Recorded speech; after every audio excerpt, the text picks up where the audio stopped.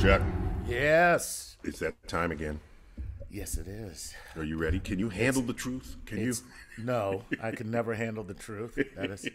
That is why I lie to myself all the time. My life is a web of lies, and I like it like that. I occasionally get questions about the naming of things in my field. All right, and let's take, for example, the names of the moon, of planets and their moons.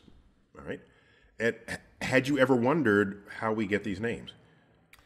Not really, but I mean, I figured somebody looked up and said, I'm going to call it that. Because somebody did it. Right, because for me, it'd have been like, Jupiter, and then Jupiter A, B, C, D, Jupiter 1, Jupiter 2, Jupiter, That's because you have no imagination, right there. Well, that goes without saying. So here we go. So the planets are named, they all have Roman, Latin names, basically, okay? And so they're named after sort of Roman gods. Mercury, the messenger god. Mercury is the fastest moving planet. Venus is quite beautiful in the evening sky. That object got named for Venus, the goddess of love and beauty. And then also in the sky we have Mars, which is red, the color of blood. So the warrior god got named after that planet, or that planet got named after the warrior god. And let's keep going. You have Jupiter, Saturn, and those are the planets known to the ancients. And then later would be discovered Neptune, Uranus and Neptune. Right. And the thing about Uranus was both down under. It was the first time anyone discovered a planet. It was William Herschel back in the 1700s. And it was like all the other planets were just known because they're just in the sky. There's not the person who discovered them. Anyone who looked up noticed them. So no one is on record for discovering Mercury, Venus, Mars, Jupiter, or Saturn. But Uranus got discovered, and it got discovered by William Herschel. And no one had discovered, and therefore no one had actually named a planet in modern times. Wow, he picked a good one. He tried to figure out what to name it. Mm-hmm. And so he did the right thing. Okay, he named it after his principal funder. That's what scientists do. Wow. Artists do the same thing. They draw in the background the benefactor or whatever, the sponsor of the painting. It makes the rich folks feel good. Right. So he named this new star after King George. Okay. All right. No, that's the King George. That's of the American Revolution. That same King George, because this is the late 1700s, and so that's the same George that John Hancock signed his big signature, large enough for him to read. The same George in Hamilton. That same George. That's correct. That same King George. So, who, by the way, that King George, God, he was a show stealer. He was good. So I have books from that period. So late 1700s, early 1800s, where the enumeration of planets is very clear. And we know Earth is a planet, right? So it's Mercury, Venus, Earth. That since Copernicus, we knew that Earth is a planet as an object that goes around the sun. So we have Mercury, Venus, Earth, Mars, Jupiter, Saturn. George. And George. George. Of course. And George. Right. I have books that list the planets in that order with those names. And this was, you look back and say, what? And so. God, we should have left that. I'm telling you right now, that would be the best thing in the world. One day, we are going to get to George. With our greatest of technologies. With our greatest of technology. We shall one day set foot upon George. Or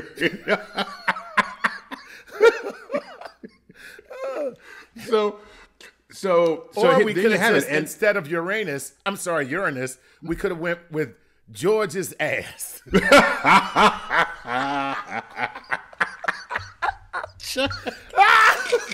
Planet. Oh my! Planet George's ass. You gotta say it with a British accent, right? Exactly. Planet George's ass. Arse, I'm so terribly sorry. I say, one day we shall get to George's arse. I say. Old chap. Oh, boy, one day we'll get there.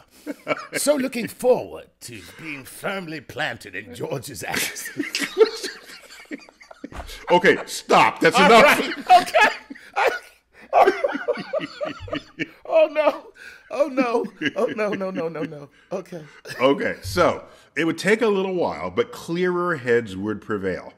And how do you tell the discoverer of a planet that he has to unname it after his king? This is very tentative, diplomatic moments here. And so finally we landed on Uranus, which, from what I have read, is similarly pronounced in both Greek and Latin, in Roman. It's the same word, all right? So it's actually a crossover name between the Roman and the Greek, okay? That's cool. So that'll show up later in a minute. So and after that, we get to Neptune. That is a Roman god of the seas and this sort of thing. And then when Pluto was discovered, when everyone believed it was a planet, Pluto is the god of the underworld, and it's Roman. So there you have it. All right. So you might say, well, what about the Greeks? In the Western traditions, they were pretty significant in what they contributed to all of this. It's not just the Romans. Right. Romans are like Johnny-come-lately compared to the Greeks. Yeah. And so we said, okay, in our Western astronomical traditions, we will honor not only the Romans with planet names, we will honor the Greeks with moon names. Aha. Okay. There we go. So all moons, essentially, there's some exceptions here I can get to. All moons in the solar system are named after Greek characters in the life of the Greek counterpart to the Roman god after whom the planet is named. Gotcha. Are you with me on that? I'm with you on that. So basically, you take the Roman, right? You find a god, and then you say, okay, how's that translate into a Greek god? And now we got a name for a moon. No. I mean, no. Right. No. You got almost all of it. Almost. Okay. So you got the Roman god. Right. Ask, what is the Greek god counterpart to that Roman god?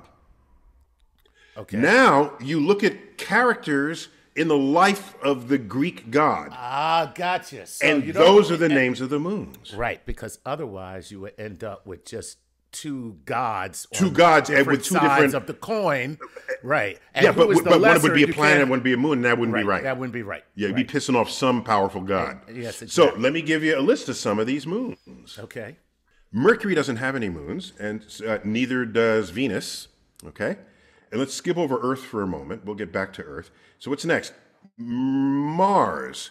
Mars has 2 moons, and they're pretty sorry moons. They're like a dozen miles across. They're not even spherical. Oh. They're embarrassments, basically. They really are. Yeah, people wondering whether they were just captured asteroids. I was going to say, that sounds like a rock. That just it doesn't really sound like the moon. It sounds like a rock that got lost. Yeah. A wayward rock. A wayward rock. Somebody lost their rocks. Exactly. So the Martian moons are called Phobos and Deimos. Phobos and Deimos. Yes, Phobos and Deimos, as I have read in the Greek traditions, that's the name of each of the 2 horses that drives the chariot of Mars across the sky. I gotcha. Phobos and Deimos. Yes. Which, by the way, Deimos is a really cool name. So, Deimos, yeah. It totally is. Wasted on a rock, I got to tell you. It is.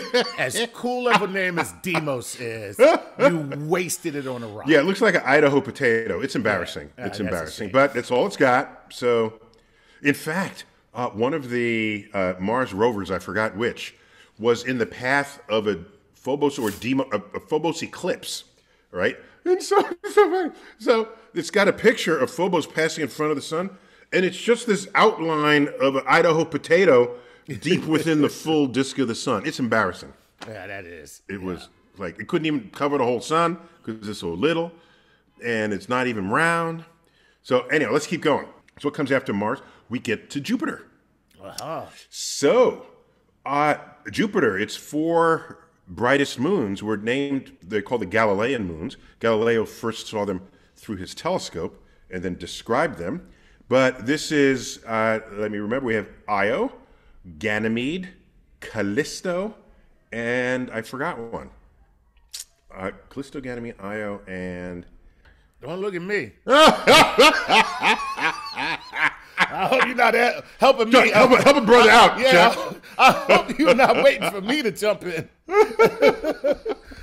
Once you got past Ganymede, I was just like, oh, shoot. How could I forget Europa? My gosh. Right. Which was the star of the movie 2010. So, Io, Callisto, Ganymede, and Europa. Those are the 4 biggest moons of Jupiter's, I lost count, is probably near somewhere around 100 moons or more, because every time we get closer to it, we see other tiny little rocks. And what distinguishes a moon from just like a not moon? You know, if it's orbiting and it's bigger than a dust particle, is it a moon? Can you be a moon no matter how little you are? This is a debate, and I'm not going to bring that up here. But I'm just going to say those are the 4 big ones, and those are the ones that kind of really matter. When you see Jupiter through a telescope, there they are.